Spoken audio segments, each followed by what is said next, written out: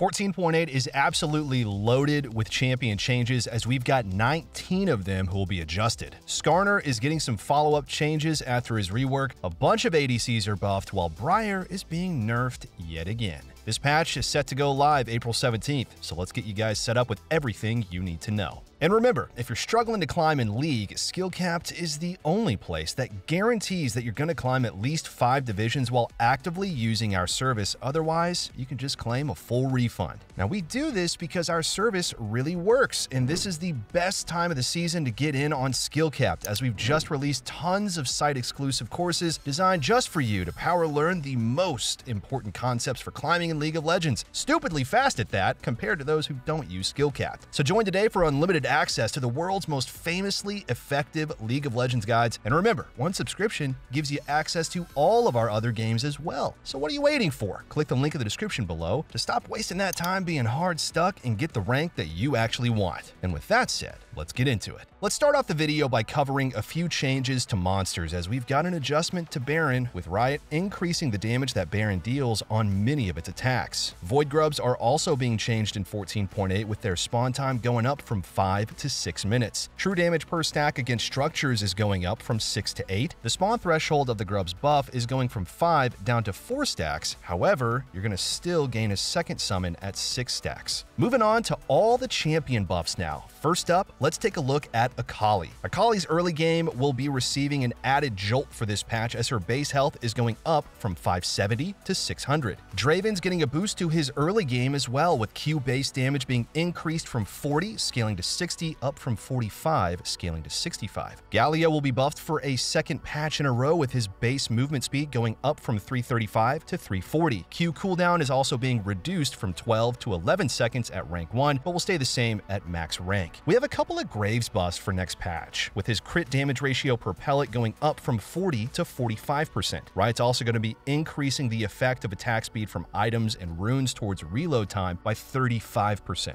Hwei will be receiving 2 buffs in 14.8. The first is to his passive, with the AP ratio going up from 30 to 35%. QQ AP ratio is being increased as well from 75 to 80%. Jarvan is going to be making a push back into the meta for 14.8, as Riot will be buffing his passive percent health damage from 6 to 7%. It looks like Jhin is going to be one of the biggest winners of the patch here. Riot's looking to buff up crit for Jhin for 14.8, as they're going to be increasing his passive bonus movement speed when you crit from 10 to 14%. QAD ratio is also going up from 35, scaling to 65%, to 44, scaling to 74%. Q base damage is getting a complete meme change, as it's going from 45, scaling to 145, to 44, scaling to 144. We've got a Kai'Sa buff on the way, with her Q bonus 80 ratio being increased from 50 to 55%. Now, some pretty significant Leblanc buffs are penciled in for this patch, with her Q base damage being increased by 5 at all ranks. The big one is to her W cooldown though, as it's being reduced from 18 down to 15 seconds at rank 1. Jungle Olaf landed a bit weaker than Riot had hoped for after the 14.7 buffs, so they're buffing him again in 14.8. Q bonus monster damage is going from 5 scaling to 25 to 5 scaling to 45. A few Ryze buffs are being issued in 14.8, with his W cooldown going from 13 scaling to 9 seconds to 11 scaling to 9 seconds. W slow is being buffed, as it's going from 35 to 50%. Riot missed the mark with the Sylas buffs last patch, so they're giving him an added boost for 14.8. Q monster detonation damage is being increased again, this time going from 70 to 100%. Some Thresh buffs are on the way, as his base armor and magic resist growth are both going up. Base armor is up from 31 to 33, while magic resist growth is up from 1.3 to 1.55. We've got some Azir Nerfs for 14.8, with his base health regen being reduced from 5 to 3.5, and W base damage is nerfed, going from 50 scaling to 118 to 50 scaling to 110. Briar has been an OP tier jungler for a while in the lower ranks, so more nerfs are headed her way. Health per level is dropping from 100 to 95. Q cast range is going up from 450 to 475. W attack speed is lowered from 54 scaling to 110% to 55 scaling to 95%.